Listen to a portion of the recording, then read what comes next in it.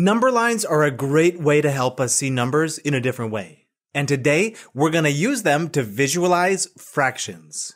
And we're going to focus on the fractions between 0 and 1.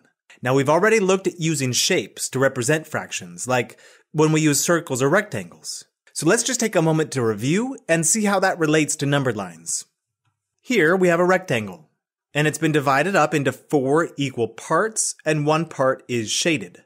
So the shaded fraction is 1/4.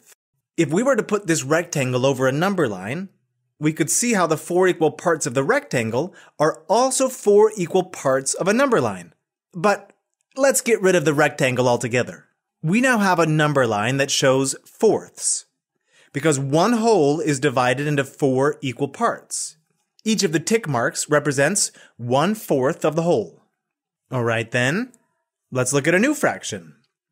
Now let's see how many parts the number line is split up into. There are 8 sections. So each section is 1/8. This is fun. Let's look at this number line. How many equal parts do you see here? You're right. There are 16 equal parts. Each of these parts represents 1/16. Ooh, these parts are getting pretty small. I'm glad this isn't a chocolate bar that we're splitting up. The pieces are getting a little small for me.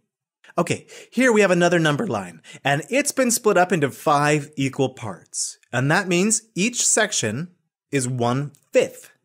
So this would be 1/5. Moving over one section would make this 2/5. And we can continue on like that. This would be 3/5 and 4/5. And finally we have 5/5, which is also 1 whole. Let's practice by identifying fractions on a number line. So here's a new number line. Start by looking to see how many parts there are. Remember, we start at 0 and count how many pieces there are until we get to 1. 1, 2, 3. There are 3 parts.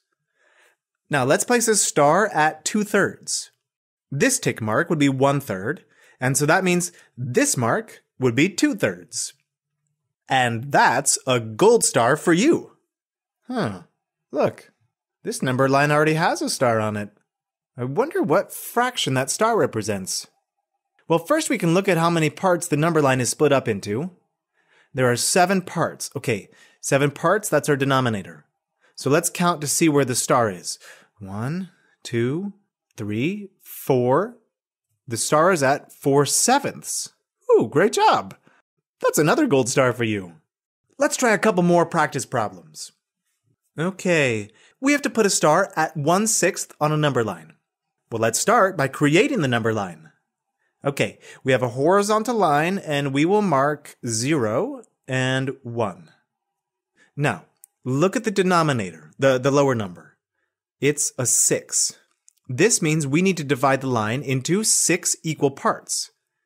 Now double check your work to make sure you have 6 equal pieces. Perfect. Now look at the numerator, or the top number. It's a 1. So we need to move 1 tick mark over. Great. Now let's put a star there. And let's make it gold to match the great work you did. So far, so good. We've been looking at the number line between 0 and 1, but let's extend the number line to find where the fraction 5/4 would be. Now, since we're working with fractions that have a 4 in the denominator, we know we have to split each of these new sections into 4 parts. Now we can label each section. We know to start with 1/4 and then 2/4 all the way up to 4/4, which is a whole. Now when we go past the number 1, the next section must be 5/4 and then 6/4 and 7/4. And you keep going until all the sections are labeled. Wow, we could even keep going if we wanted to. But back to the task. 5/4. Let's put a dot there. Now that we've extended our number line, let's do some practice with it. Here we have a number line, and between each number, the 0, 1, and 2, there are 3 sections. This means that we must be dealing with a denominator of 3, or thirds. Identify 4 thirds by placing the dot on the number line at 4/3. The numerator, or top number, is 4, and so we need to count 4 sections. 1, 2, 3, 4. This must be our 4/3. So we place our dot here. Okay, let's try another one. Ooh, this number line has all sorts of shapes. Well, we need to find what fraction each shape is at. Let's start by looking at how many sections there are between 0 and 1. Well, there are 8.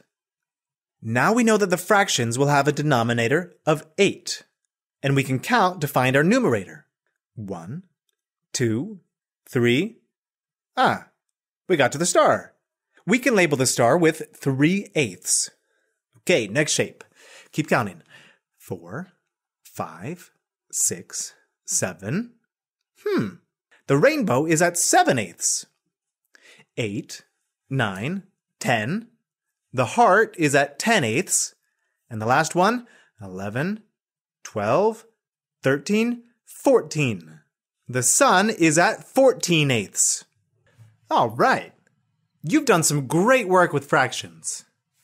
You were able to see how fractions can be represented on a number line, how the denominator tells you how many parts the number line is split into, and how the numerator tells you how many tick marks to move over.